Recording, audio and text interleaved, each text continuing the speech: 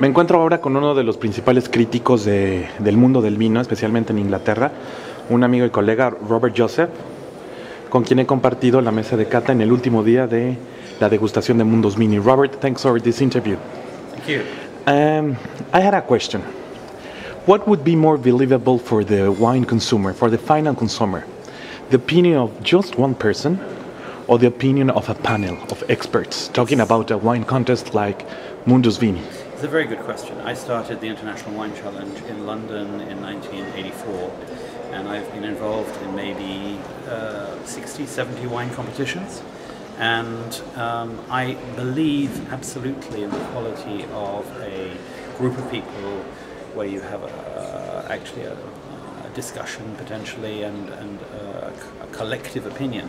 However, there is also the value of an individual. If you are a fan of Robert Parker and you buy his wine, you buy the wines that he gives high points to, you are probably not disappointed. If you do not like the Robert Parker style, maybe you prefer the Jancis Robinson style. And the Jancis Robinson points will give you a different view, and maybe you'll find a wine that has high points from Jancis Robinson and high points from Robert Parker. I think that the concept of a competition like Mundus Vini, and I'm a director of this competition, so I'm obviously a supporter of it, is part of a bigger picture. If you like, to me, when I look at a bottle of wine, what I'm interested in is what it has gathered in across time. So how many competitions has it been in? It has 3 gold medals from 3 competitions, or it has 2 silver medals and 1 bronze medal, or whatever. Anything that has that level of recognition from that many people, 3 competitions, it's probably 3 times 5 or 3 times 7 people, it's probably not a bad wine. Whether it's my style of wine is another question, and that's where the individual critic comes in.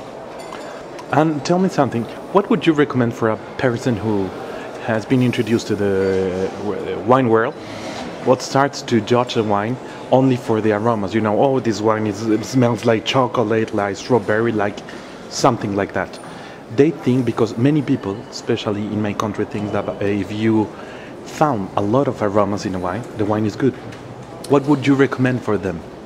Because they love the wine, you know? I tell you what's interesting, I helped to translate something called le nez du vin a long time ago, which is a wonderful box of smells, and you can practice on recognizing particular smells of flowers and spices. It's quite expensive, but there are other versions of it, but the idea of actually practicing, you smell flowers, you smell spices, and so on. Whether it's necessarily the mark of a good wine, it's a mark of a good wine. It's not necessarily the mark of a good wine. And I think sometimes you have a wine that smells very nice because it's been in an oak barrel. But actually when you taste the wine, what you taste is the oak barrel, not necessarily the wine. Funnily enough, to me a wine is like a movie. You have the first part of the movie, you meet the characters, you see the place they're in. Is this going to be an interesting place? Are they interesting people? Then we have a bit of the story, what happens to these people, and then we have the last reel, if you like, of the movie. What happens at the end of the movie? Do the couple get together? Does the bad guy get killed? Does the good guy escape, or whatever? And when you leave the cinema, how do you feel when you go off to have your pizza after your in Argentina beef, in Mexico maybe something else? But when you're actually finishing your movie, you come out. What is in your mind, what is in your head? And to me, the last part of the wine, what is left in your mouth, actually is increasingly the important part. And it's the other thing I'll say is that the secret part of the wine that people don't often talk about is the texture. What is it doing in your mouth? And that's not just wine. Anybody who cooks knows that one sauce has a richness that another sauce doesn't. And that isn't a richness because you've put cream or butter in, possibly. Maybe you've made a very good stock with some good bones and good things in that. And it's got a real richness, and that's something that is separate to the flavor. It's maybe connected to the umami concept of savoriness, but it's separate. And to me, a wine that I really like may not smell of that much sometimes. Maybe you have to really get the glass going and put air into it, and still not smelling very much. It's like a shy person you meet at a party who's told you their name and not very much, but you talk to them a little bit more and more comes out of them. And then just before you leave, they say something interesting, and you go away and you think, I really like meeting that person, I want to see them again. To me, the best wine is the wine where you've just drunk some and you want some more.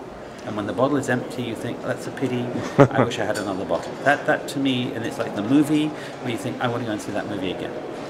Robert, finally, where do they find you in Twitter? Our friends in Mexico, or you look at Robert Joseph, and you will find me. And also Wine Thinker, it's the same thing. And I try to say things that make people maybe disagree with me, maybe agree with me, but to think. To me, the one advice I give to anybody in wine is ask questions. Always ask questions. It doesn't matter if you're in the shop, or you're talking to the producer, or if you are a producer, or you work in a shop.